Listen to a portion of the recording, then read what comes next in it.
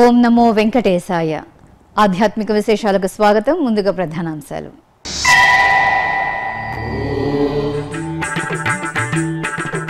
ఈ నెల 27న కోదండ రామాలయంలో దీపావళి ఆస్థానం, తిరుపతిలో శాస్త్రోక్తంగా కోయిలాళ్వార్ తిరుమంజనం.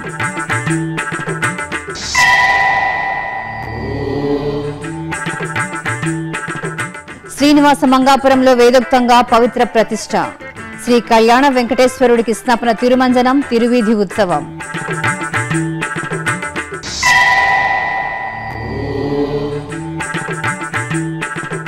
ఈ నెల 29 నుంచి కపిలతీర్థంలో కార్తీక మాస విశేష పూజ హోమాలు.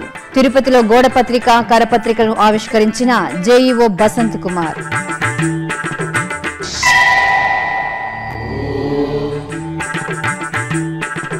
పేరూరు బండలో చురుగ్గా వకుళమాత ఆలయ నిర్మాణ పనులు, బ్రహ్మాండ నాయకుడి తల్లికి భక్తుల భక్తి నీరాజనం. తిరుపతిలోని శ్రీ కోదండరామస్వామి వారి ఆలయంలో దీపావళి ఆస్థానాన్ని పురస్కరించుకుని శుక్రవారం ఉదయం కోయిలాళ్వార్ తిరుమంజనం నిర్వహించారు. ఈ సందర్భంగా పలు రకాల సుగంధ భరిత ఔషధాలతో మిళితం చేసిన పవిత్ర లేపనంతో స్వామివారి గర్భాలయంతో పాటు ఉపాలయాల సన్నిధులకు కోయిలాళ్వార్ తిరుమంజనం నిర్వహించారు. అనంతరం ఆలయ ప్రాంగణాన్ని నీటితో శుభ్రం చేశారు. టీటీడీకి అనుబంధంగా విలసిల్లుతున్న శ్రీనివాస మంగాపురం శ్రీ కళ్యాణ వెంకటేశ్వర స్వామివారి ఆలయంలో పవిత్రోత్సవాలు వైభవంగా జరుగుతున్నాయి. ఇందులో భాగంగా గురువారం ఉదయం శ్రీదేవి భూదేవి సమేత శ్రీ కళ్యాణ వెంకటేశ్వరుడికి స్నపన తిరుమంజనం ఘనంగా జరిగింది. అలాగే సాయంత్రం వేళ స్వామి అమ్మవార్ల తిరువీధి ఉత్సవం నేత్రపర్వంగా జరిగింది. అనంతరం యాగశాలలో శాస్త్రోక్తంగా పవిత్ర ప్రతిష్ఠ నిర్వహించి స్వామి అమ్మవార్లకు మహా నివేదనలు సమర్పించారు. తిరుపతికి సమీపంలోని శ్రీనివాస మంగాపురం శ్రీ కళ్యాణ వెంకటేశ్వర స్వామివారి ఆలయంలో పవిత్రోత్సవాలు గురువారం ఉదయం వైభవంగా ప్రారంభమయ్యాయి. ఉత్సవాల్లో భాగంగా శ్రీదేవి భూదేవి సమేత శ్రీ కళ్యాణ వెంకటేశ్వర స్వామివారి ఉత్సవమూర్తులను యాగశాలలో వేంచేపు చేశారు. అనంతరం యాగశాలలో విశ్వక్సేన పూజ, పుణ్యాహవచనం తదితర వైదిక క్రతువులను ఆగమోక్తంగా నిర్వహించారు. పరిమళ భరిత ద్రవ్యాలతో అర్చకులు శ్రీదేవి భూదేవి సమేత శ్రీ కళ్యాణ వెంకటేశ్వర స్వామివార్లకు అభిషేకం నిర్వహించారు. తరువాత ఉభయదేవేరి సమేత కళ్యాణ వెంకటేశ్వరునికి పసుపు, చందనం, తులసిమాలలతో అలంకరించి ప్రధాన కలశంలోని పవిత్ర జలాలతో స్నపన తిరుమంజనం పూర్తి చేసి ధూపదీప నివేదనలు, కర్పూర నీరాజనాలు సమర్పించారు. ఇక గురువారం సాయంత్రం వేళ శ్రీనివాస మంగాపురం మాడవీధుల్లో శ్రీ కళ్యాణ వెంకటేశ్వర స్వామివారు ఉభయదేవేరి సమేతంగా తిరుచిపై కొలువుదీరి మనోహరంగా విహరించారు. మేళతాళాలు, మంగళ వాయిద్యాల నడుమ కనుల పండుగగా సాగిన స్వామివారి తిరువీధి ఉత్సవంలో భక్తులు భక్తి ప్రపత్తులతో పాల్గొని స్వామి అమ్మవార్లకు కర్పూర నీరాజనాలు అందజేశారు. ఆపై యాగశాలలో ఋత్విక్కులు వేదమంత్రాలు, మంగళ వాయిద్యాల నడుమ ఆగమోక్తంగా పలు రకాల వైదిక క్రతువులను నిర్వహించారు. ఆపై శాస్త్రోక్తంగా పవిత్ర ప్రతిష్ఠ కార్యక్రమం పూర్తి చేసి మంగళహారతులు సమర్పించారు. టీటీడీకి అనుబంధంగా ఉన్న చంద్రగిరి శ్రీ కోదండరామస్వామి వారి ఆలయంలో బాలాలయ మహాసంప్రోక్షణ కార్యక్రమం గురువారం ఆగమోక్తంగా ప్రారంభమైంది. ఈ సందర్భంగా ఉదయం ఆలయ అర్చకులు, ఆగమ పండితులు ఆలయంలో భూతశుద్ధి జపం, నిత్యారాధన, కలశాకర్షక, చతుస్థానార్చనం, ఛాయాది జలాధివాసం, పూర్ణాహుతి కార్యక్రమాలను శాస్త్రోక్తంగా నిర్వహించారు.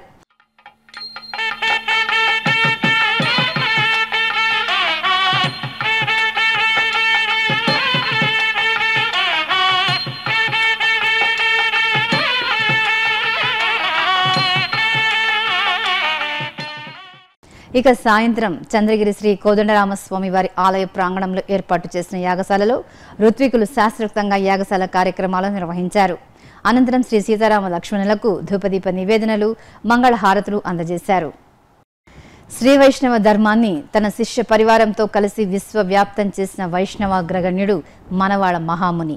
ఆ మహానుభావుడి తిరునక్షత్రోత్సవాలు తిరుపతిలోని శ్రీ గోవిందరాజస్వామి వారి ఆలయంలో వైభవంగా జరుగుతున్నాయి. 10 రోజుల పాటు ఘనంగా కొనసాగనున్న ఈ ఉత్సవాల్లో భాగంగా 2వ రోజున గురువారం సాయంత్రం మనవాళ మహాముని సన్నిధిలో జియ్యంగార్లు, శ్రీ వైష్ణవులు దివ్య ప్రబంధ పారాయణం, ఆస్థానం నిర్వహించారు. తిరుపతిలోని కపిలతీర్థంలో ఈ నెల 29 నుంచి నవంబర్ 26వ తేదీ వరకు కార్తీక మాస విశేష పూజ హోమ మహోత్సవాలు వైభవపేతంగా జరగనున్నాయి.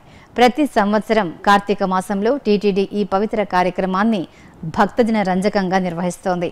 ఈ నేపథ్యంలో ఇందుకు సంబంధించిన గోడపత్రిక కరపత్రాలను తిరుపతి టీటీడీ పరిపాలనా భవనంలోని జేఈఓ ఛాంబర్లో జేఈఓపీ బసంత్ కుమార్ గురువారం ఆవిష్కరించారు.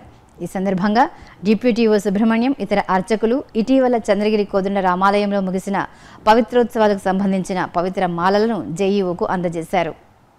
శ్రీ కపిలేశ్వర స్వామివారి ఆలయంలో కార్తీక మాస విశేష పూజ హోమ మహోత్సవాలు ఈ నెల 29వ తేదీ నుంచి వచ్చే నెల 26వ తేదీ వరకు ఘనంగా జరగనున్నాయి.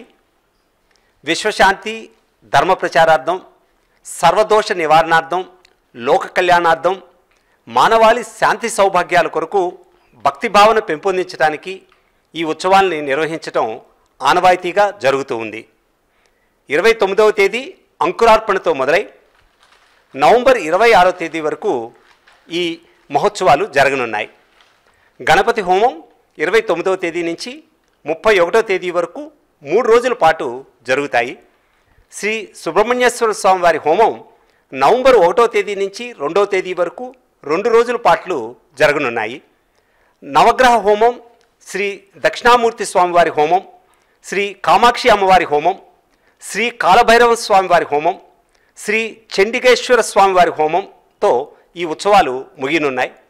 ఈ కార్యక్రమంలో పాల్గొనే భక్తులు ప్రతి హోమానికి 500 రూపాయల చొప్పున చెల్లించి 2 పాల్గొనవచ్చు. భక్తులు సాంప్రదాయ దుస్తులు ధరించి స్వామి అమ్మవార్ల కృపకు పాత్రలవ్వాల్సిందిగా కోరుకుంటున్నాం. నమో వెంకటేశాయ. అనంతపురం జిల్లా గుంతకల్లులోని శ్రీ సీతారామస్వామి వారి ఆలయంలో ఏకాదశి పూజలు విశేషంగా జరిగాయి. ఈ సందర్భంగా సాయంత్రం వేళ స్వామి అమ్మవార్లకు నగరోత్సవం ఆహ్లాదకరంగా జరిగింది. శ్రీ సీతారామ లక్ష్మణ సహితంగా ఆంజనేయ స్వామి వారి ఉత్సవాలను సుగంధ భరిత పుష్పమాలలు, స్వర్ణాభరణాలతో దేదీప్యమానంగా అలంకరించి వాహనంపై కొలువు తీర్చారు. ఆపై భక్తులు జై శ్రీరామ నామస్మరణలు చేస్తూ కోలాటాలు, భజనలు చేస్తుండగా రామచంద్రుడి నగరోత్సవం వైభవంగా సాగింది. అలాగే ఇటు రామచంద్రాపురంలోని శ్రీ కోదండరామస్వామి వారి ఆలయంలో ఆశ్వయుజ ఏకాదశిని పురస్కరించుకుని కుంకుమ పూజలు నిర్వహించారు. భక్తులు సామూహికంగా విష్ణు సహస్రనామార్చన పఠిస్తుండగా అర్చకులు సీతారామ లక్ష్మణులకు శాస్త్రోక్తంగా కుంకుమార్చనలు జరిపి మంగళహారతులు అందజేశారు.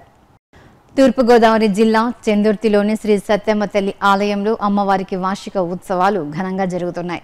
ఇందులో భాగంగా అమ్మవారి సన్నిధిని, అమ్మవారిని పలు రకాల వర్ణమయ పుష్పమాలలతో రమణీయంగా అలంకరించారు. అనంతరం సత్యమ్మ తల్లికి పూజలు నిర్వహించి భక్తులకు దర్శనం కల్పించారు. ఆమె అల్లరి కన్నయ్యను అపురూపంగా లాలించిన అమ్మ. ఆమె అఖిలాండకోటి బ్రహ్మాండ నాయకుడికి ఆశ్రయమిచ్చిన అనురాగమూర్తి. సాక్షాత్తు ఆదిలక్ష్మి అంశ అలమేలు మంగమ్మను శ్రీనివాసుడి చెంతకు చేర్చిన పెళ్లి పెద్ద. ఆమె ద్వాపరయుగంలో యశోదమాత. ఈ యుగంలో కలియుగ ప్రత్యక్ష దైవం తిరుమల శ్రీ వెంకటేశ్వరుడి తల్లి వకుళమాత. ఆ అమ్మ నెలవైన పుణ్య ప్రదేశమే తిరుపతికి సమీపంలోని పేరూరు గ్రామం. మరిన్ని విశేషాలు మీకోసం. వకుళమాత సాక్షాత్తు ఈ సమస్త భూమండలాన్ని తన కనుసన్నల్లో పాలించే కలియుగ ప్రత్యక్ష దైవం శ్రీ వెంకటేశ్వరుడి తల్లి. పద్మావతి శ్రీనివాసుల పరిణయానికి అనుసంధానకర్తగా వ్యవహరించి ముల్లోకవాసులను రప్పించి కళ్యాణాన్ని కనుల పండువగా జరిపించిన సాధ్వీమణి. ద్వాపర యుగంలో శ్రీకృష్ణుణ్ణి పెంచిన యశోదమాతే కలియుగంలో వకుళమాతగా అవతరించిందని ఐతిహ్యం. ఆ యుగంలో యశోదామాత శ్రీకృష్ణుడి పెళ్లి వేడుకలను చూడలేదనే విచారంలో ఉంటుంది.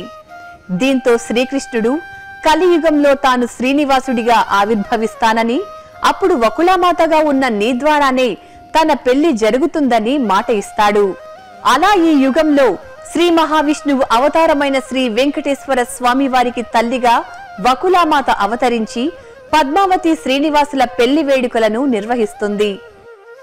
భూమండలంలో వకుళమాత ఆలయం ఉన్న ఏకైక ప్రదేశం పేరూరు. తిరుపతికి సమీపంలోని పేరూరు బండపై నెలవైన వకుళమాత ఆలయం శిథిలావస్థకు చేరుకుంది.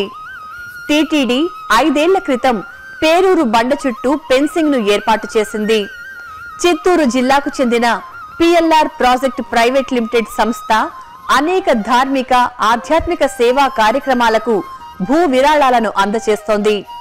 ఈ క్రమంలో ఆ సంస్థ పేరూరు బండపై ఉన్న వకుళామాత ఆలయ పునర్నిర్మాణానికి ముందుకు వచ్చింది. పిఎల్ఆర్ ప్రాజెక్టు అధినేత ఆంధ్రప్రదేశ్ మంత్రివర్యులు పెద్దిరెడ్డి రామచంద్రారెడ్డి ఇందుకోసం టీటీడీని సంప్రదించారు. టీటీడీ యాజమాన్యం అనుమతితో టీటీడీ నిర్దేశించిన అంచనాలకు అనుగుణంగా 1,99,00,000తో వకుళామాత ఆలయ నిర్మాణాన్ని ఆగస్టులో ప్రారంభించారు. గర్భాలయం, అంతరాలయం, అర్ధమండపం, ముఖమండపం, 3 అంతస్తుల రాజగోపురం ఇలా 5 భాగాలుగా ఆలయాన్ని నిర్మిస్తున్నారు. ఆలయానికి ప్రత్యేకంగా పోటును, ఆలయం చుట్టూ ప్రాకారాన్ని నిర్మించనున్నారు. దాత ఆంధ్రప్రదేశ్ మంత్రి పెద్దిరెడ్డి రామచంద్రారెడ్డి వకుళమాత ఆలయ నిర్మాణ పనులను ఇటీవలే పరిశీలించారు. TTD స్థపతి Suribabu, PLR projects engineer K సంతానంలు Vakulamata ఆలయ నిర్మాణ పనులను పర్యవేక్షిస్తున్నారు. ఇప్పటికే వకుళమాత ఆలయానికి వెళ్లడానికి ప్రత్యేకంగా 40 లక్షల నిధులతో చేపట్టిన ర్యాంప్ నిర్మాణ పనులు పూర్తి కావచ్చాయి. భక్తులు సులభంగా ఆలయానికి చేరుకునేలా ఈ ర్యాంప్ నిర్మాణంలో మరిన్ని మార్పులు తీసుకురానున్నారు. ఈ సందర్భంగా ఆంధ్రప్రదేశ్ పంచాయతీరాజ్, గ్రామీణాభివృద్ధి, గనులు, భూగర్భ శాఖల మంత్రివర్యులు పెద్దిరెడ్డి రామచంద్రారెడ్డి ఎస్వీబీసీతో ప్రత్యేకంగా మాట్లాడారు. తిరుపతి పట్టణంలో 40-50 సంవత్సరాల నుంచి ఎంతోమంది ప్రయత్నం చేశారు. వకుళాదేవి ఆలయాన్ని నిర్మించాలని చెప్పి కోర్టు కేసులు, ఎన్నో ఇబ్బందులు అన్నీ కూడా అధిగమించి అవన్నీ ఈరోజు క్లియర్ అయిన తర్వాత భగవంతుడు మాకు అవకాశం ఇచ్చాడు ఈ దేవాలయాన్ని కట్టడానికి. అక్కడ దేవాలయం నిర్మించేదే కాకుండా పరిసర ప్రాంతాలన్నీ కూడా అభివృద్ధి చేసి అక్కడ యాత్రికులు బస చేయడానికి కూడా వసతిని ఏర్పాటు చేసి ఈ దేవాలయానికి తిరుమలలో ఆనంద నిలయం ఏ విధంగా బంగారు తాపడంతో ఉందో అదేవిధంగా ఈ దేవాలయ గోపురాన్ని కూడా బంగారు తాపడంతో నిర్మించి పూర్తి చేయాలని సంకల్పించినాము. దానికి దైవానుగ్రహం కూడా బాగా మెండుగా ఉంది కాబట్టి తప్పకుండా చాలా తొందరగా పూర్తి చేయాలని భావించాము. పనులు కూడా చక్కగా జరుగుతూ ఉన్నాయి. మరి ఇదంతా కూడా వెంకటేశ్వర స్వామి మాకు ఇచ్చిన అవకాశంగా భావిస్తూ ఉన్నాం. తప్పకుండా వారి కృప, దయ, ఆశీర్వాదం ఎప్పుడు కూడా మా మీద, మా జిల్లా ప్రజల మీద ఉంటాయని చెప్పి నేను మనసారా కోరుకుంటూ ఉన్నాను. ఇప్పుడొక చిన్న విరామం. శ్రీ వెంకటేశ్వర నిత్యాన్న ప్రసాదం ట్రస్ట్ అన్ని దానాలలో అన్నదానం మిన్న. తిరుమలకు లక్షలాదిగా తరలివచ్చే భక్తులకు శ్రీవారి అన్నప్రసాదం పేరిట ఉచిత భోజనాన్ని చక్కని సదుపాయాలతో నిత్యం అందిస్తోంది తిరుమల తిరుపతి దేవస్థానం. శ్రీ వెంకటేశ్వర నిత్యాన్న ప్రసాదం ట్రస్ట్ పేరుతో నడుస్తున్న ఈ మహాక్రతువులో మీరు భాగస్వాములు కండి, తిరుమల శ్రీవారి అనుగ్రహాన్ని పొందండి. మరిన్ని వివరాలకు సంప్రదించవలసిన ఫోన్ నంబర్లు 087722777777, 087722333333 లేదా టీటీడీ వెబ్సైట్ ను చూడండి www.tirumala.org లేదా www.ttdsevaonline.com. ఓం నమో వెంకటేశాయ.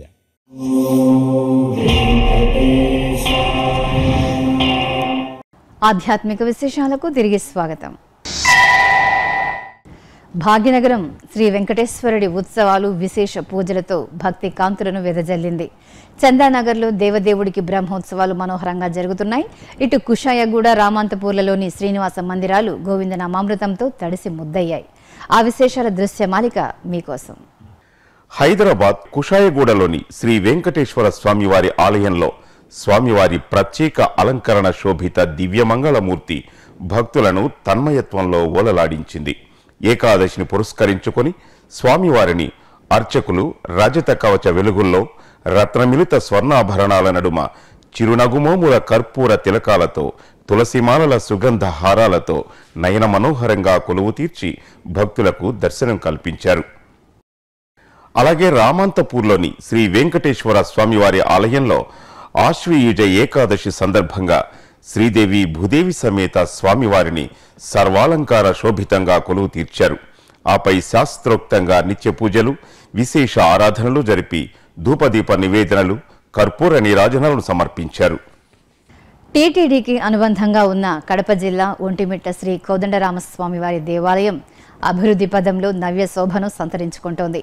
ప్రతి ఏటా రాష్ట్ర ఉత్సవంగా నిర్వహించే సీతారామ కళ్యాణం జరిగే కళ్యాణ వేదికను కోట్లాది రూపాయల నిధులతో సర్వాంగ సుందరంగా తీర్చిదిద్దుతూ సకల వసతులను కల్పిస్తున్నారు.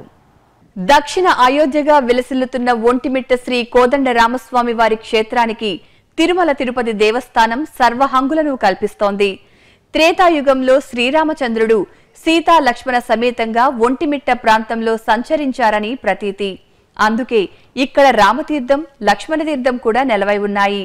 జాంబవంతుల వారు ఇక్కడ ఏకశిలపై సీతారామ లక్ష్మణులను ప్రతిష్ఠించారని పురాణాల ద్వారా తెలుస్తోంది. తదనంతర కాలంలో ఎందరో చక్రవర్తులు, రాజులు, కవులు, కళాకారులకు ఆవాసంగా ఒంటిమిట్ట క్షేత్రం వినుతుకెక్కింది.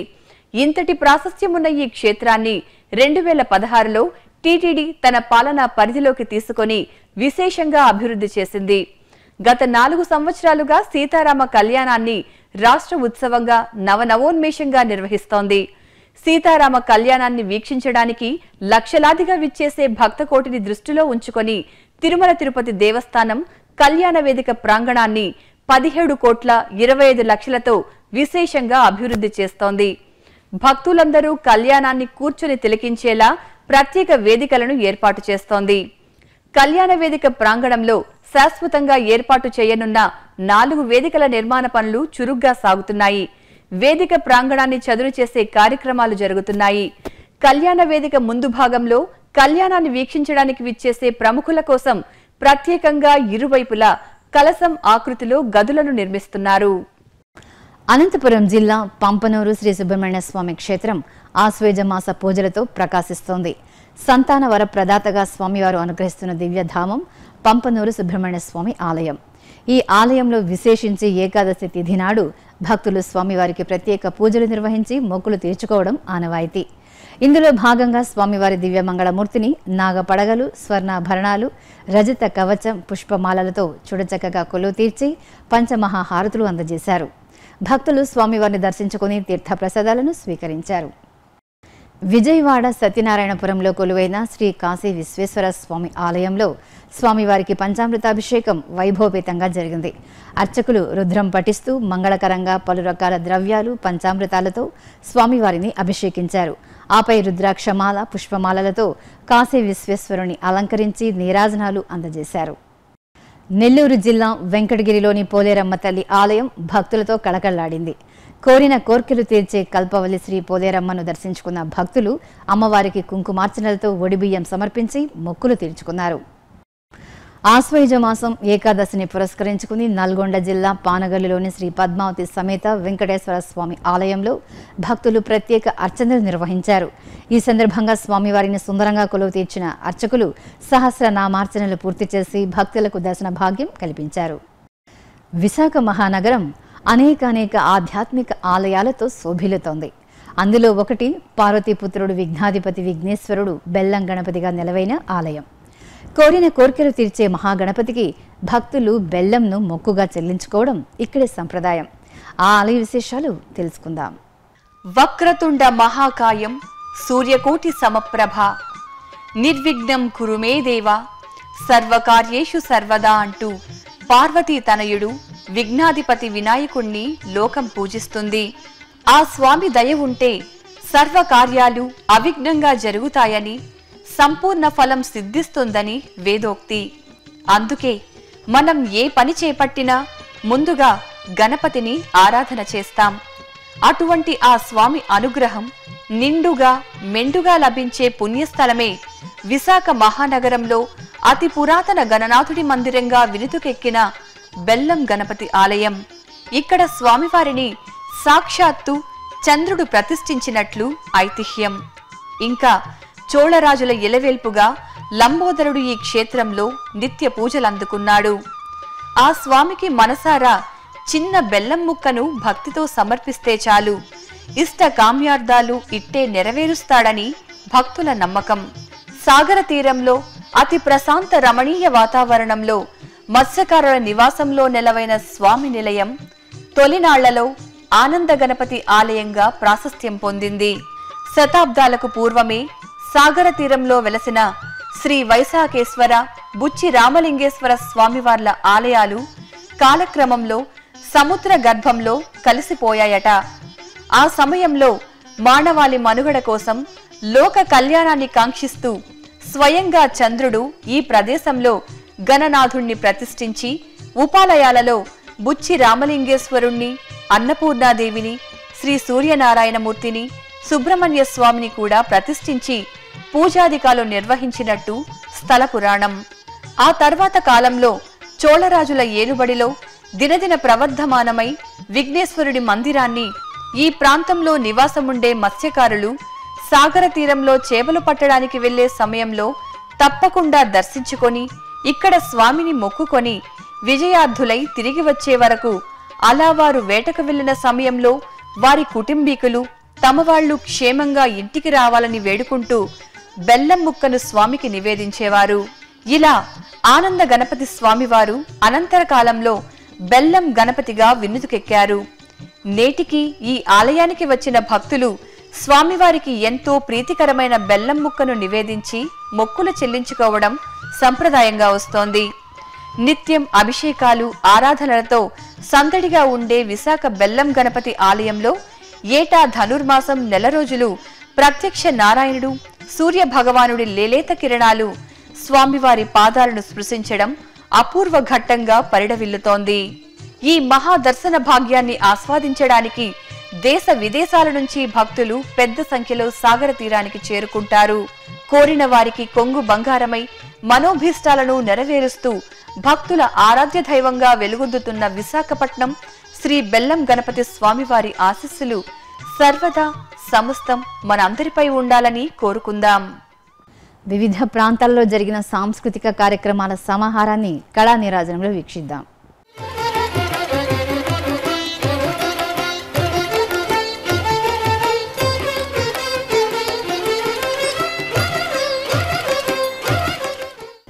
తిరుమల నాదనీరాజనం వేదికపై గురువారం రాత్రి దాస సంకీర్తన కార్యక్రమం విందుల విందుగా జరిగింది. చెన్నైకి చెందిన రాజవిఠల శ్రీముష్ణం వి రాజారావు బృందం ఆలపించిన పలు కీర్తనలు శ్రీవారి భక్తులను భక్తి తన్మయత్వంలో ఉలలాడించాయి.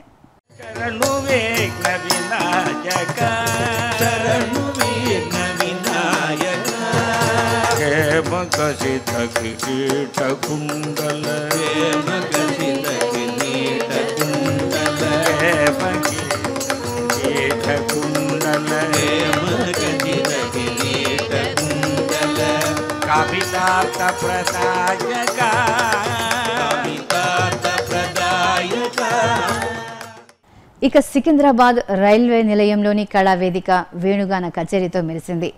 దక్షిణ మధ్య రైల్వే లలిత కళా సమితిల సంయుక్త ఆధ్వర్యంలో ప్రముఖ వేణుగాన కళాకారుడు తాళ్లూరి నాగరాజు వేణువుపై పలికించిన పలు కృతులు సంగీత ప్రియులను రసోల్లాసంలో తేలియాడేలా చేశాయి. ఆధ్యాత్మిక విశేషాలు ఇంతటితో సమాప్తం. తిరిగి మధ్యాహ్నం 1 గంటకు ప్రసారమయ్యే ఆధ్యాత్మిక విశేషాల్లో మళ్ళీ కలుసుకుందాం. ఓం నమో వెంకటేశాయ.